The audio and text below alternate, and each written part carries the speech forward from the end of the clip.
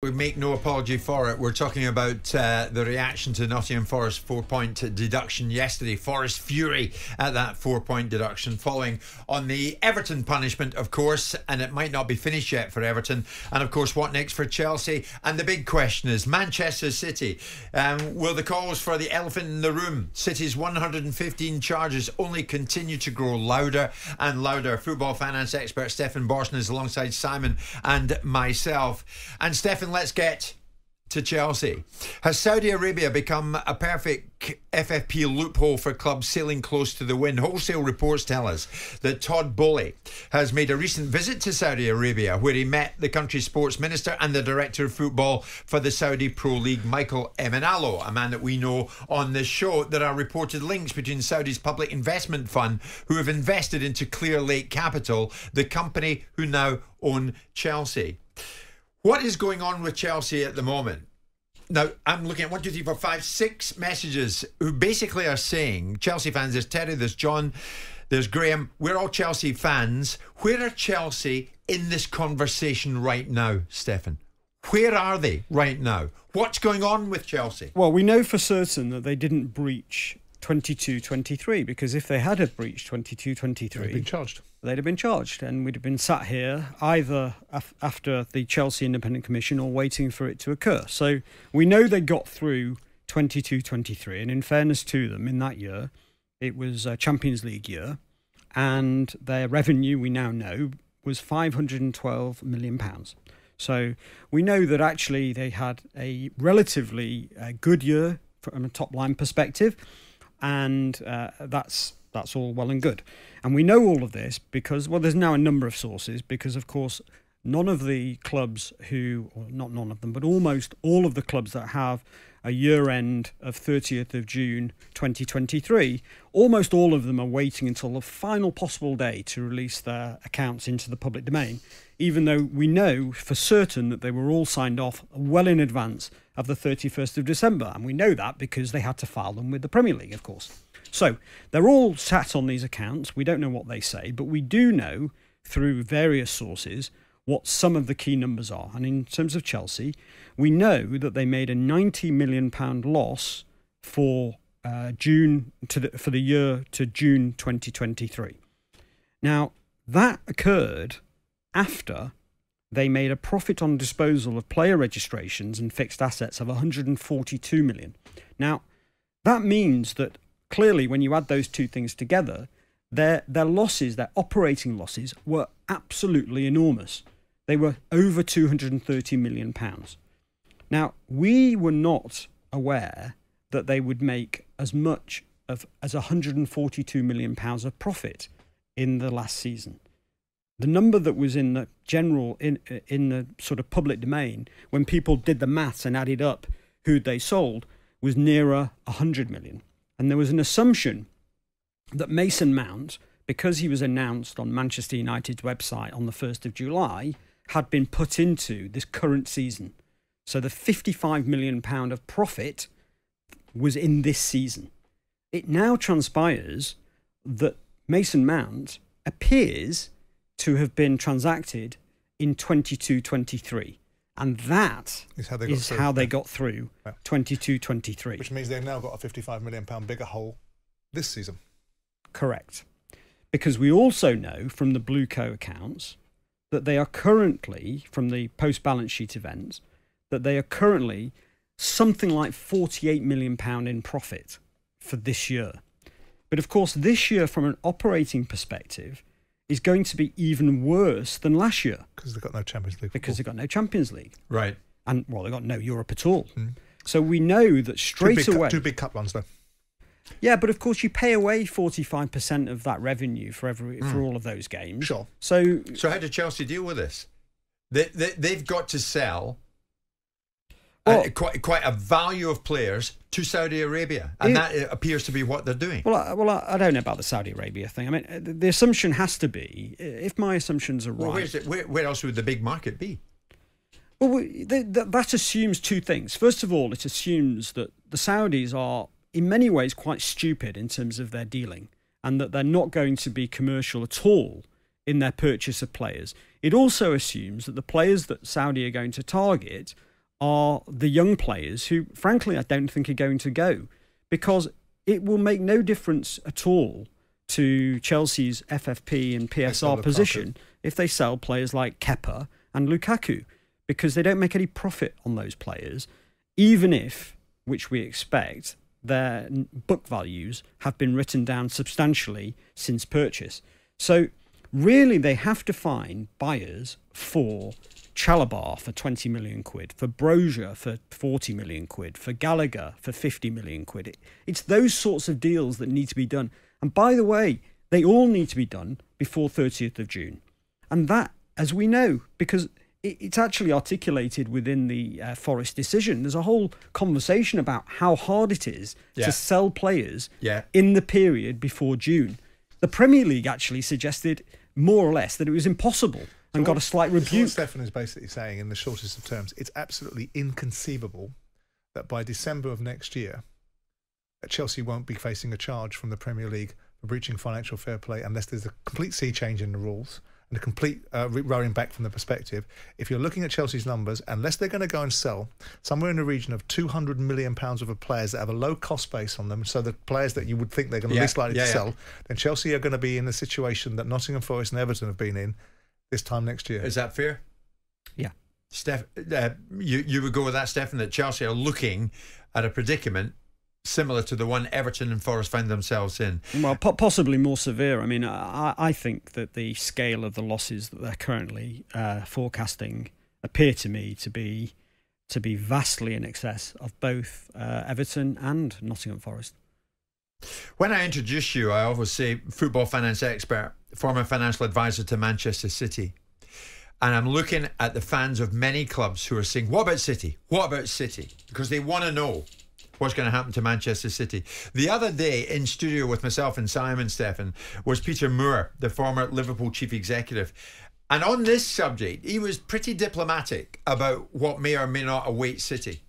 Look, I'm not surprised that there's 115 charges, because there wouldn't be those charges if there wasn't something that the Premier League felt needed investigating. I can't speak to any of these charges. I think you remember the kind of WikiLeaks stuff that started to come out of Germany a few years ago, and I think that put fuel on the fire. The Premier League's got to do what the Premier League has to do. I'm proud of what we achieved, running our club in a safe, self-sustainable manner. Trent again talked about it, and I learned this from the owners. And when I started to understand what financial fair play was, I'm a video game guy that gets thrust into this. And John Henry, if he was sat here, would tell you they bought the club based on the premise that everybody would adhere to rules. I'm not saying anything about any other club here. I want to make that very clear. But it was absolutely beaten into me that we're going to do this right. We're going to drive our revenues. We're going to take full advantage of our global reach. And I came up with this phrase. It was very clear to me from the get-go. We're a club that has a global pulse powered by this massive local heart. So Peter Moore, the former chief exec, Stefan, was pretty diplomatic when he was in here. Now, that's fine. But when are we going to hear what awaits City? And what does await City? Well, he wasn't that diplomatic, was he? I mean, if you read between the lines, it's very clear what he was saying. So, I thought he spoke really well. And clearly, the position that he had at Liverpool was different from the position that City found themselves in upon the takeover in 2008. So he did have that privilege of having one of the world's largest football clubs to play with. So I don't think it's a similar situation. City were obviously in a growth phase and did what they needed to do. Now, whether they've breached any rules, we will find out in due course. There's no rush in my mind, because if you go round making allegations as serious as has been made against the club, they must be given the opportunity to defend themselves, and they must also have a forum that is appropriate to the level of allegation that's been made. And as I've said to you many times, the allegations that are made against City are the most serious that are imaginable in the business world. They are allegations, effectively, that the accounts are wrong for 10 years. And if the accounts are wrong for 10 years and have been deliberately misrepresented and made wrong by false contracts with sponsors and other parties, then clearly there will be nowhere to hide. But there is also an obligation upon the football fraternity. I understand the assertions that you're making, but sport operates in a different place and has different ramifications from it than other businesses. So whilst we compare outcomes for what you are able to defend yourself with, to take 2, 3, and maybe even 4 years to get an outcome, from my mind, compromises the sport itself. And so there should be slightly different parameters. And we have seen Manchester City, whether it's trying to deny the media access to court hearings, or well, they did. The Daily Mail went into court and got it overturned. Both the Premier League and the club both wanted those hearings to be kept secret. It was a joint position between the Premier League and the club. Irrespective of whether the Premier League irrespective. It's a very important distinction. It may well be that at that particular moment in time, the two agendas aligned. But Manchester City would have been very happy with that agenda and very motivated by it. And we look at some of the arguments that are being made by Manchester City and some of the discussions I've heard you recently having with various other people. And some of the things that are underneath the bonnet are relatively ridiculous, making assertions about what their stadium rights are worth at £15 million when we know that that's not representative of the value. I think Manchester City, and I think for the good of football, and for the good of the well-being of the structure of the Premier League, that this case shouldn't be allowed to drag on because Manchester City have enormous legal resource. I'll be also interested to see how Manchester City, who is paying those legal bills and how those are being accounted for in Manchester City's accounts, because we're talking about a cottage industry being built up around what Man City are prepared to spend. I think in short, Stephen, it shouldn't entitle them to a no-rush investigation. No. Let me address the points that were made. First of all, the allegations that are made are personal allegations relating to a number of individuals, because you can't get to the point of what the allegations actually say in terms of sham contracts and everything else without actually finding that somebody was deliberately carrying out those actions and Indeed. Therefore was acting illegally. It is also an allegation that certain people have perjured themselves at CAS, for example, and in other places. Again, these are very serious allegations. They can't just be dismissed by, let's just expedite the whole thing because it's football. If you go round making allegations... Hang on, let me finish. If you go round making allegations that go way beyond the sport, then those individuals have to be given the platform to be able to defend themselves, and the club likewise has to be given that platform.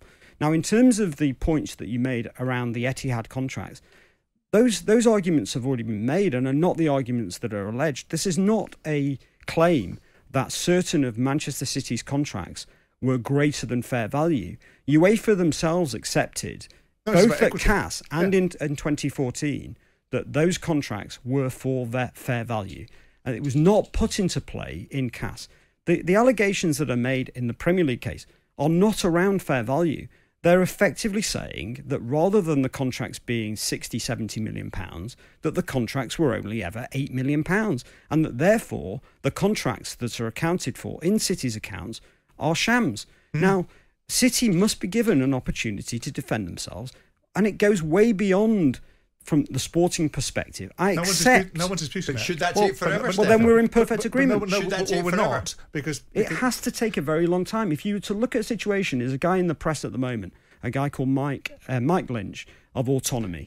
Very similar case. He's actually been extradited to the US. Slightly different. It's not. It's a very similar level of allegation, and it involves a serious amount of money. And that case took many years, first of all.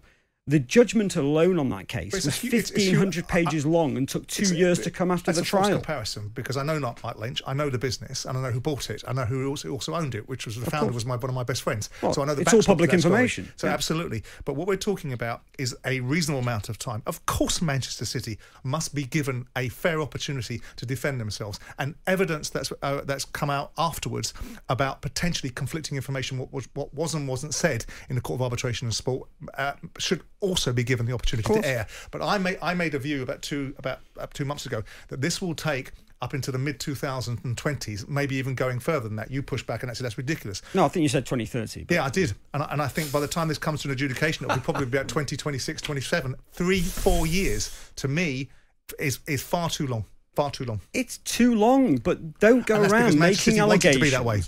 They're not making allegations. They're charging people with what they believe they have the evidence to prove. Okay, and they and are it was perfectly... and it was proven by UEFA, who have come out subsequently and said we were right in the first place. We're going to have to wait. And by the way, it's perfectly reasonable for them to raise the case that they want to raise. I don't think they've done it in a very clever way. Yeah, absolutely. But in this forum, they must be given the opportunity to defend themselves. Jim White and Simon Jordan. Monday to Friday mornings from 10 on AM, on DAB, via the talkSPORT app and on your smart speaker. talkSPORT.